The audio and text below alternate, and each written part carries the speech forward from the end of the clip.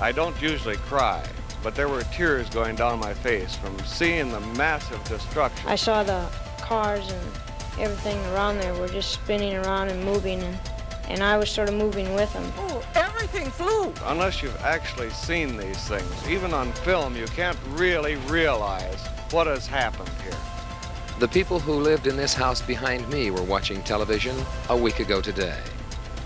Now they have no home in which to watch television. They have no television.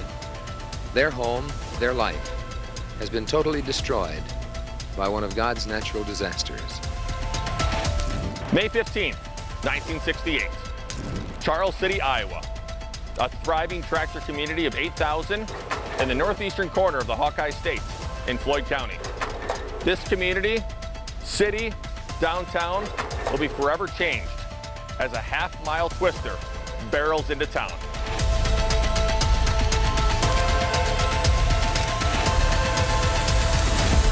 This is F5 Chronicles.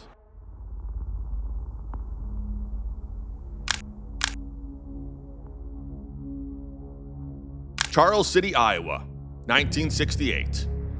A community of 8,000 in Floyd County, 140 miles northeast of Des Moines.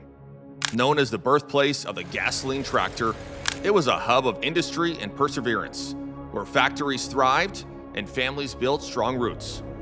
On May 15th, however, the atmosphere grew volatile. Warm, humid, primed for catastrophe. A powerful low-pressure system over eastern Nebraska drew moist Gulf air northward. A warm front across northern Iowa pushed temperatures to the mid-80s, creating unstable conditions. Surface winds from the southeast clashed with a 100-mile-per-hour jet stream aloft, generating intense wind shear, the key ingredient for violent supercells and tornadoes. Talk about a weatherman's paradise. Conditions were extreme. The energy was through the roof, signaling severe instability with 3,000 joules per kilogram of what we call convective available potential energy. Dew points, the measure of moisture in the atmosphere, neared 70 degrees, fueling these thunderstorms. Storms surged across 10 states. Spotters near Hampton, Iowa, 30 miles west, reported funnels by 4:10 p.m. But Charles City remained unaware. Warning systems in 1968 were inadequate at best. Without Doppler radar or mobile alerts, communication relied on radio broadcasts, often missed during daily routines. A tornado watch was issued at 3 p.m., but factories, schools, and homes, they continued as usual, unprepared for the approaching disaster. At 4:10 p.m. Central Daylight Time, a large wedge F5 tornado forms north of Dumont, Iowa, with winds exceeding 261 miles per hour and a width of a half a mile. This multi-vortex storm devastated rural areas before targeting Charles City with unprecedented force. The tornado strikes Ardale's eastern edge, where two funnels are sighted simultaneously. One farm loses all structures except the house, with debris hurled across the road and boards embedded into trees. Another farm sees buildings destroyed, a tree collapsing onto the house, and residents treated for shock. A third farm's outbuildings are thrown a half a mile, and a fourth suffers uprooted trees and demolished sheds. The funnels combine into a 400-yard wide force, briefly lifting near Marble Rock before resuming its path.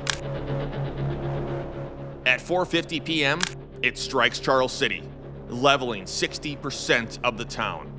372 homes destroyed, 188 severely damaged, and 356 with minor damage. 58 businesses, 8 churches, 3 schools, and the police station are demolished.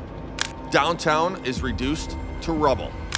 1,250 vehicles are mangled. The Oliver tractor plant, a cornerstone in Charles City, sustains $2 million in damage. Cedar River bridges collapse and riverbanks are scarred. Debris travels 80 miles. A check reaches Winona, Minnesota. A receipt lands just west of La Crosse, Wisconsin.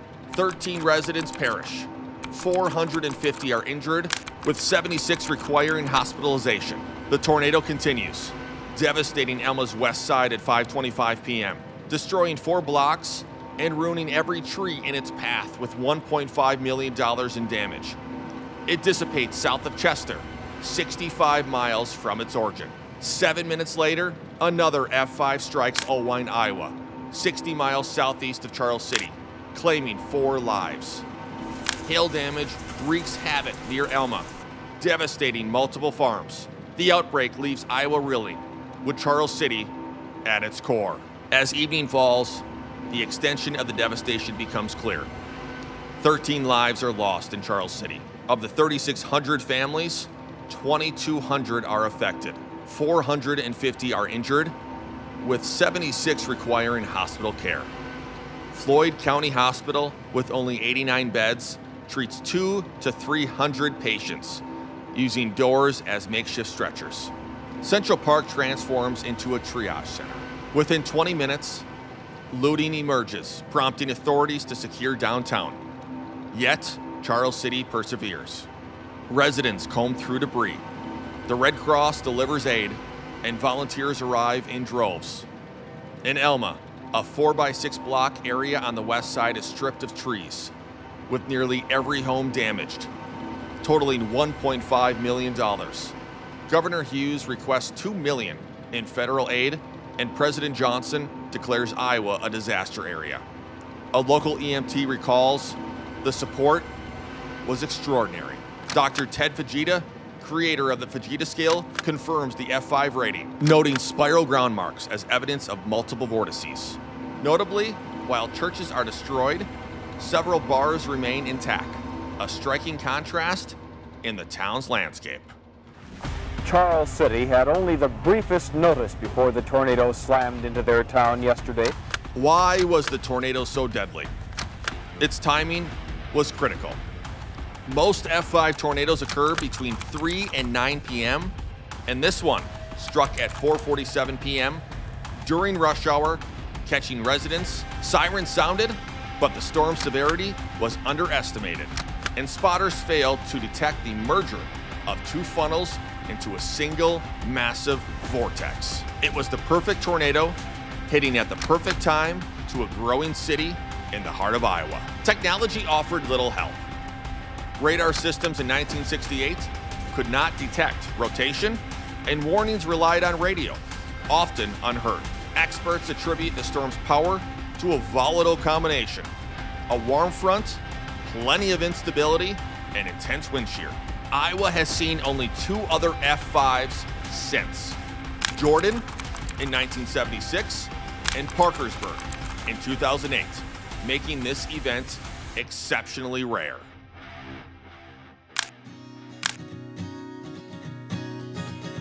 Well, Mrs. Griffin, how are you taking all of this now? What are your feelings now? Well, we're just thankful that we're all here. That's the most important thing. Sure, we lost a lot of personal things and family treasures and things like that, but we're all here, and that's more than a lot of them have got right now. The people needed the help, and the bosses up home said, go down and help them any way you can. And yet you turn around and you see the people that have suffered this destruction, and they're smiling.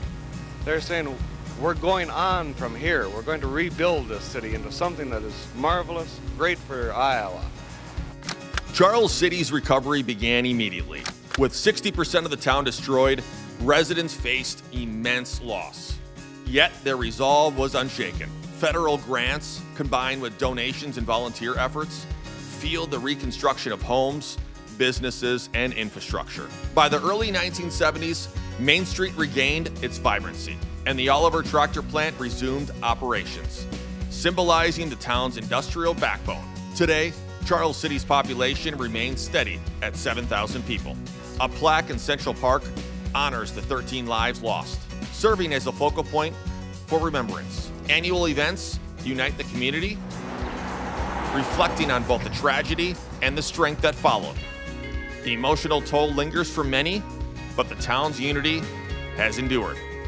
The 1968 disaster spurred significant advancements in tornado forecasting. The limitations exposed in Charles City, reliance on inadequate radar and radio, pushed meteorologists to develop Doppler radar, mobile alerts, and extended warning times.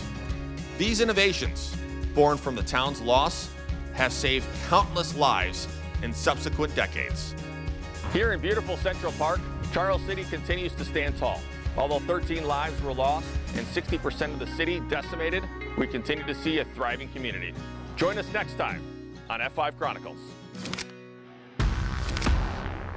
F5 Chronicles, documenting America's most powerful tornadoes. If this story resonated, like, share, and subscribe. New episodes air monthly. Next, we explore the 2008 Parkersburg F5 tragedy.